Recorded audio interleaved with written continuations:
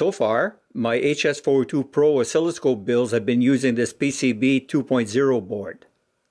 And if I wanted to add Wi-Fi capability, I would do it by stacking these W-Room 30-pin boards with the use of that adapter PCB. Now I had stocked up on a lot of these components so that when PCB version 3.0 came around, I took a pass.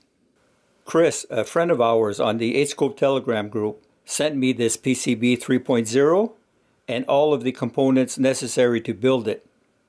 Very generous, and now it leaves me with no excuse to be able to feature this build on the channel. The biggest difference between V2.0 and V3.0 is this detachable board. It is meant for us to solder an ESP32 W-Room chip directly to this board.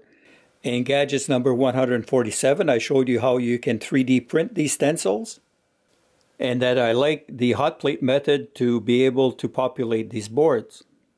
The thing about the hot plate method is that it allows you to only do one side, and you have to choose which side, and then if there are components on the other side, you have to use an alternate method such as a hot air rework station or a soldering iron.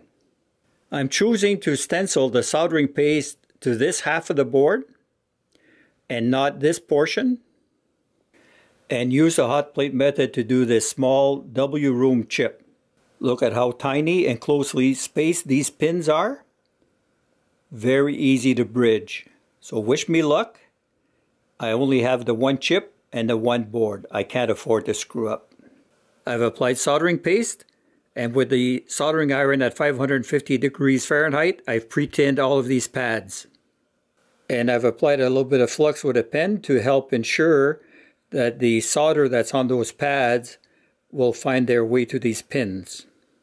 So I've got the temperature set to stop at 195 degrees C.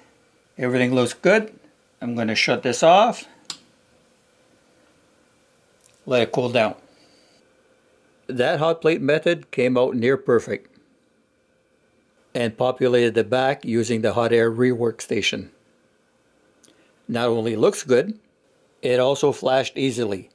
Hold the reset button as you plug in the USB and then follow the instructions laid out in gadgets number 138. Stencil and hot plate also made easy work of the main board. Unrelated to the hot plate method, I had not properly bridged this J1, which is necessary for an option 1 build, which is what this is. That sent me to that troubleshooting sheet, and then I finally figured it out. When these things work right off the bat, it's very gratifying. When they don't, it's very educational. PCB version 3.0 comes with 3 build options: low noise, lower noise, and lowest noise.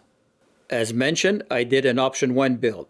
So we bridge J1 and we populate U2. The noise level that I've achieved here with option 1 will outperform most commercial USB oscilloscopes. For all intents and purposes, for normal everyday use, there's nothing wrong with this. In the quest for excellence, Martin developed option 2, which further cuts this already low noise by half and requires us to populate U5. Option 3 further tweaks it and requires us to populate U6. Both option 2 and option 3 require us to do a mod on the F411. That is well outlined with under the microscope detail in gadgets number 123. Our Wi-Fi board sits atop this header, and a small strip of double adhesive tape can provide support. Add a lithium battery and a case, and we've got ourselves a powerful Wi-Fi oscilloscope. So life is full of choices. We have PCB version 2.0 with its 2 options, PCB version 3.0 with its 3 options. Choose the one that you're most comfortable with and have a go at it. Take care, guys. We'll talk to you soon.